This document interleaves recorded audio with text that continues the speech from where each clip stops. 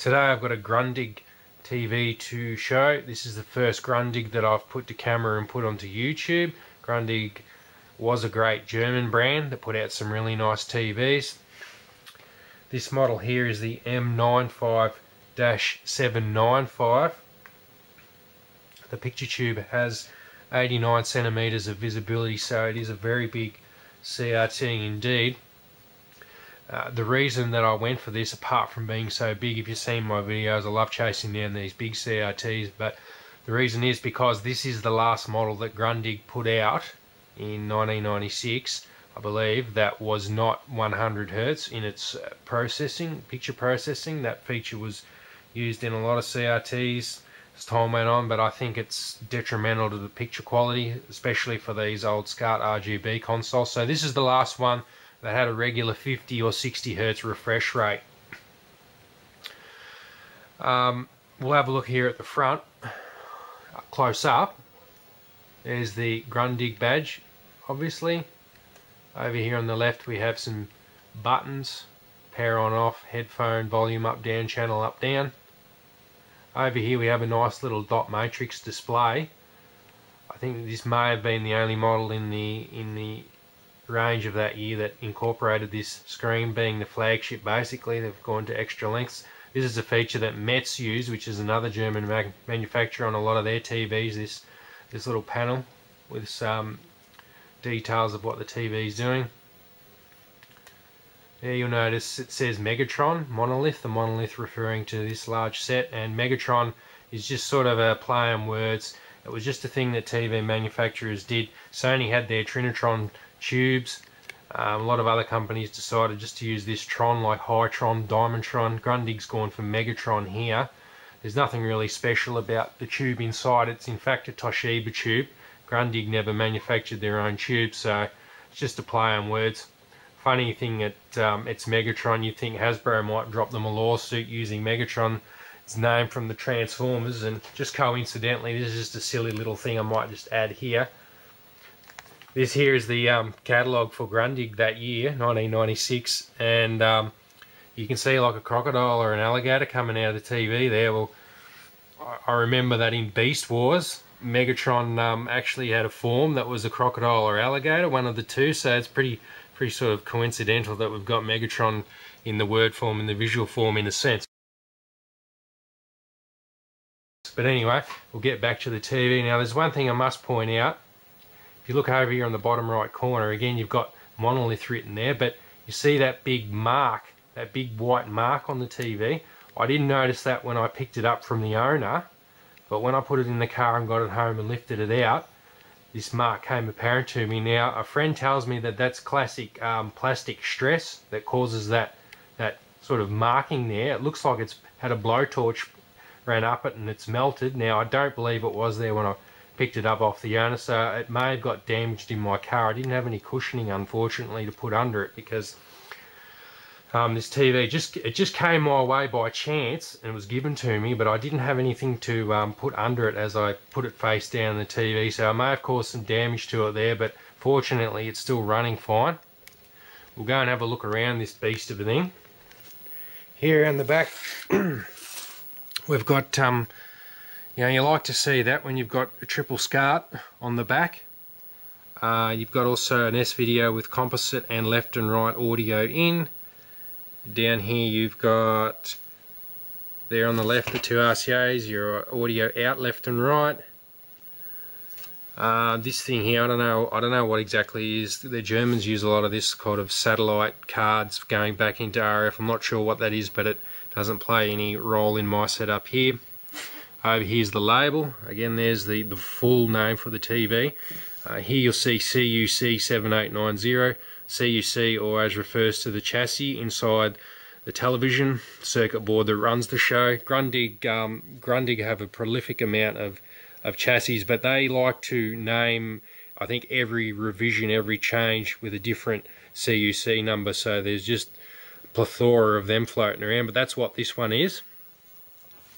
I've got the back unscrewed, so it'll only take me a minute to take it off.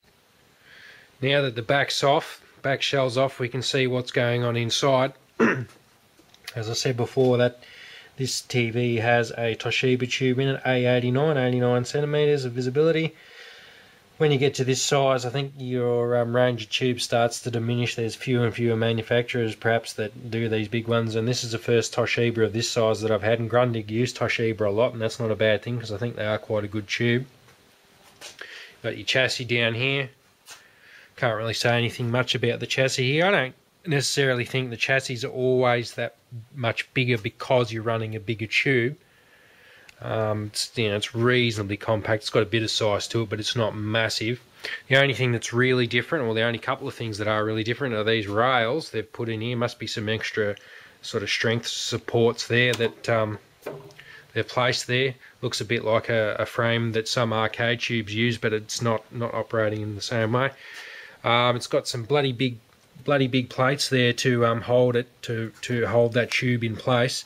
This actually has a timber floor, or wood, I should say wood floor, timber floor there, and the base that it is on is a plastic, sort of plastic layer, which is, you know, taking up a few inches of extra space. You've got your tube that stops there at the bottom where that black coil runs along, and then you've got this few inches down here. All that's really got in the way. All that really does is give a bit of room for that dot matrix display on the front. So, you know, a lot of extra sort of space taken up there for not much reason really, but that's okay, that's fine. So that's pretty much it inside. We'll get now onto what it actually looks like. A couple other things I forgot to say. The weight on this thing is 81 kilos, which is not really that heavy for a TV of this size. I've still got this big Mitsubishi CRT monitor, which I did a review of very recently. That's the same tube size, and it weighs 104 kilos compared to 81 kilos of the same size. There's a big difference there, but obviously the Mitsubishi's loaded with metal and a lot of bells and whistles and things, but not too heavy. And apart from that, it's actually fairly good to carry because you have this recess under here, this little platform bit, this little bit of few extra inches of so-called wasted space that I said before actually is quite handy to be able to get your hand under there. And same with the back too, you've got area there to carry it, you get a friend on the other side and off you go wherever you like. Now the owner actually gave me this bar. Now this is a proper Grundig item that came with the TV. This bar can actually screw in. See the two holes there? This bar will screw in there and you can use it as a carry handle, but unfortunately the owner couldn't find the other bar at the time, so I've only got one for now, but that shows you what else this TV does come with. And speaking of what this TV does come with, I've got the remote here. It's a bit worn out. Just another one of your typical sort of Grundig remotes there. I'm not actually using it because I think it's just worn out a bit too much. I've just got another Grundig remote and I'm using that instead. Seems to work better. I've got a test pattern up on the screen now. Don't worry about there not being any red visibility down the bottom there. You can see the sides and the top there is. That's not an issue in these circumstances. It looks, it looks fairly straight. I mean, the edges aren't perfectly straight there. I don't know if the camera really picks it up or not, but with a lot of these TVs, the older the TV, probably the more common this will be. And if any of you out there watching this have picked up a few old CRTs, you probably noticed this, but if I put it up close and just let the camera stay still, you can see just a little bit of jitteriness, what I call jitteriness. See, it's a little bit wobbly, a little bit of on the edges of those white bars. You can see a little bit of flickering with the blue and the red on the left. It's just something I think that happens to a lot of TVs as they get old. Maybe some capacitors are wearing out. It just gives a little bit of a jittering effect, and I see it all the time. Probably just need some caps replaced or something like that. But I don't think it's inherently a problem with the TV itself, bad design or anything like that. It's just age. I guess, I don't know if I can pick this up. The white bars are sort of a little bit kinked. They're generally all straight, but they just kick out to the left a little bit. I don't know if the camera picks up that or not, but I had a Lerva that was similar, even probably worse than that, but it's probably not going to impact the end result too much because it's pretty straight overall. This program I'm using, actually, I'm running the Dreamcast right now via SCART RGB, and I'm using this fellow's program, Artemio's Test Suite, I think it's called. It's got a lot of useful bits and pieces. I think you can download this program and just burn it onto a CDR and put it in your Dreamcast and off you go. I don't think there's a cost or anything, but I'll just give him a shout out anyway and thank him for it. It's pretty handy. I think he's made it also as a Mega Drive. There's a Mega Drive Mega CD version. It's got a lot of useful functions in it, so it was handy just to get that grid up. Now what I'll do is I'll probably go into a game and we'll see how that looks. It's got a lot of useful things. That's like that CPS1, Capcom CPS1 color bars, looks just the same as that. Anyhow, it's all looking good, and we'll get into the game now. I've got Street Fighter Alpha 3 on the Sega Dreamcast running on the Grundig. When I first examined this TV, I was sitting up pretty close to it, as I do here in the shed where I do reviews of these things. I actually thought that the size of the CRT was too big and that the scan lines, the black scan lines, were just too prominent. But now that I'm sitting a couple meters back, where you would be normally as playing this thing, it's looking pretty good actually. The scan lines aren't bothering me, the thickness of them. The standout features on this set is probably the brightness and the colours. If you've seen one of my other reviews of a Lerva television, the Lerva Art, it's just as big as the Grundig here, another German model again. It's the 1994 model, and this Grundig's the 96, as I said also before, but the Grundig really takes the cake. It's got the blacks, it's got the bright colours, brightness of picture. Look, it really looks good. I think the rule of thumb still holds that the bigger size you go in CRT, probably the worse your picture quality goes. I don't mean to say that too harshly. I mean, you go up in size, you get a little bit of picture quality lowering, but it's a trade-off that you just got to live with. But I think I could see this big set going into the games room just for the sheer size of it, and yet the performance is still pretty good. There are a few little things that I could criticise about it, but you know, I'm pretty happy with it. I think it's a good model. Now, you saw that it had 3 SCART sockets on the back. Now, 2 of them are enabled for RGB. So the Dreamcast's in AV1, and then on AV2 I've got the Saturn running in RGB as well. So that's quite nice to have. And if you also notice, you can label the channel name. See, I've got AV2 set as RGB2. You could name that to Saturn if you wanted to, and then AV1 is RGB1. I'll be running a lot of consoles through a matrix switcher, so I won't name any of the channels console specifically.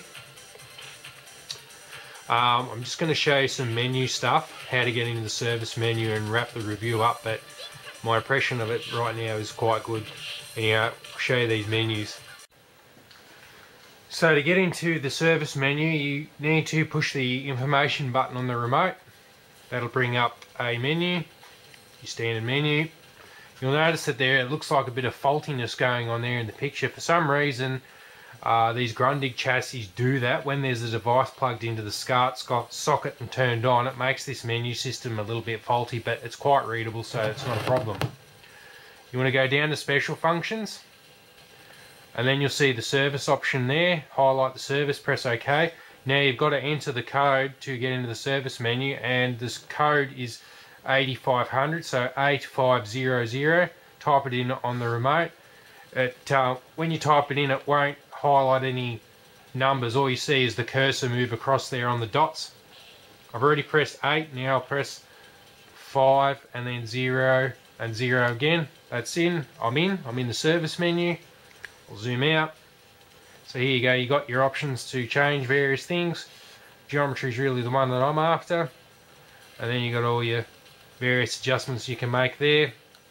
You press OK, and then it gets you back into your source, which is Alpha 3 on the Dreamcast, and you can just press up and down and go through the various things you want to change, and then just press I to get back out here. And when you're finished, make sure you go down to terminate there and push across with memory. So that'll save it. That'll terminate the menu with the adjustments you've made saved into the memory. So that's all there is to the service menu. No problem at all. Here we are back onto normal viewing again. Yeah, so basically to finish off the review, I do recommend this TV. It's rare to see it. I haven't seen it come up on eBay or Gumtree much. Just by coincidence though, this exact model at this time was on eBay in Sydney. Someone bought one for 30 bucks off there, which is really a bargain. The winning bidder, I saw his history, it was on video game related items, so I think he obviously knew what he was getting into and he's got himself a good television. So keep an eye out for this big Grundig. One of my, probably one of the best ones I could recommend just for the size and picture quality combination. So thanks for watching, and I'll try and come up with some more stuff for you next time. See ya.